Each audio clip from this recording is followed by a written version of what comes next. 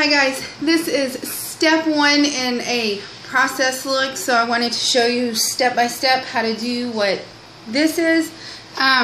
This is just a black eye with color stacks, and y'all know I use my grease paint color stacks like all the time. So that's all this is these grease paint color stacks that you get at any like Halloween supply store right now. You could probably order them online if you wanted to, which is totally fine. You can do that too.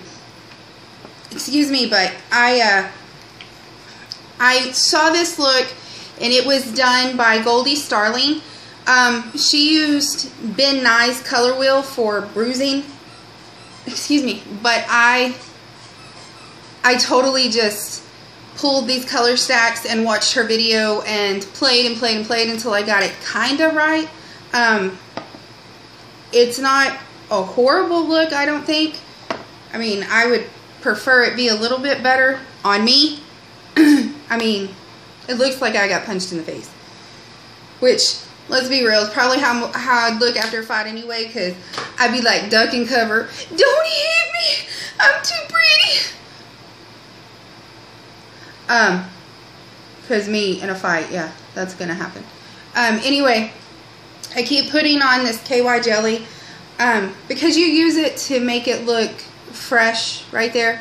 Anyway, this whole look will be, it's a process, and I wanted to show you step by step, so in case you wanted to do like a fighter or you know, a boxer or a UFC fighter or whatever, you could totally do that and it look realistic with this. I'm about to do a split eyebrow and busted lip look, and that you could incorporate as well. Again, all of these looks that I'm doing, I watched goldiestarling do, and she uses mostly the alcohol-based or alcohol-activated special effects makeup that's designed just for this, but not everybody's going to have access to that. So I decided to take it and turn it into a grease paint kind of look, but still give her credit for creating the look in itself. So she's my inspiration for these looks, but I'm using grease paint because I can't. And honestly, $80 a palette's kind of pricey for me. So whatever. Anyway, I hope you enjoy the video. Hi guys, I'm back with another Halloween tutorial. It is not an infected look, at least not yet.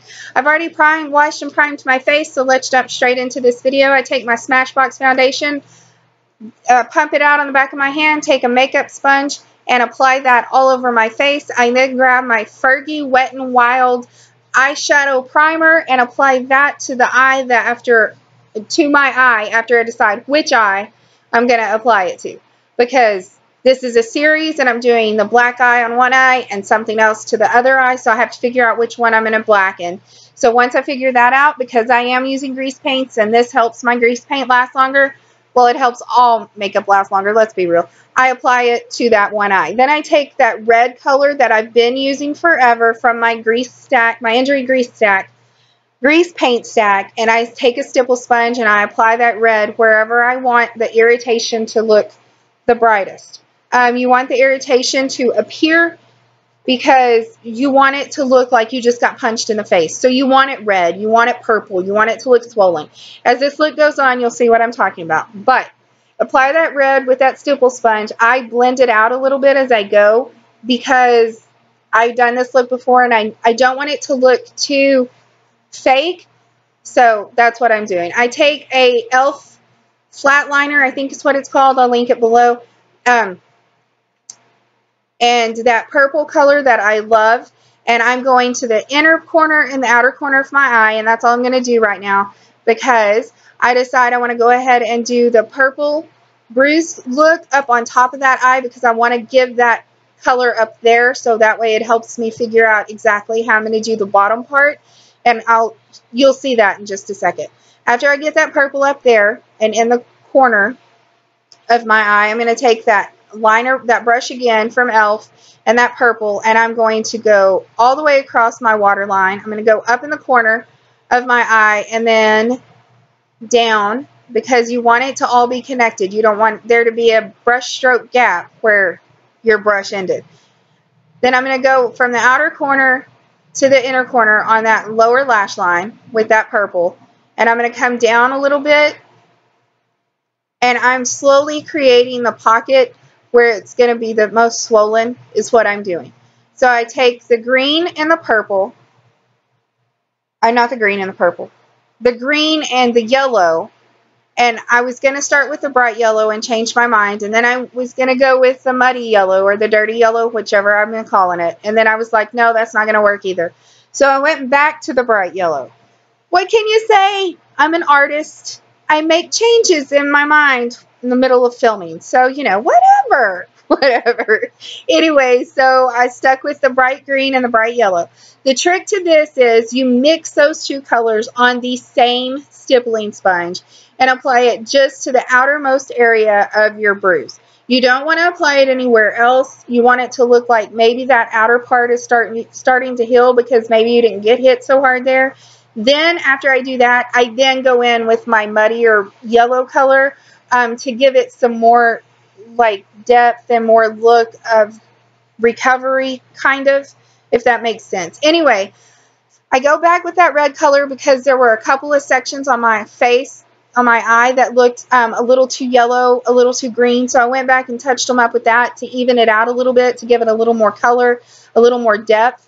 And then I go back in with that purple yet again. And if you can see right under my eye, it looks like right where I just drew, it looks like a pocket where I got popped and it's swollen right there. It's supposed to look swollen. That is not anything except my skin and that grease paint.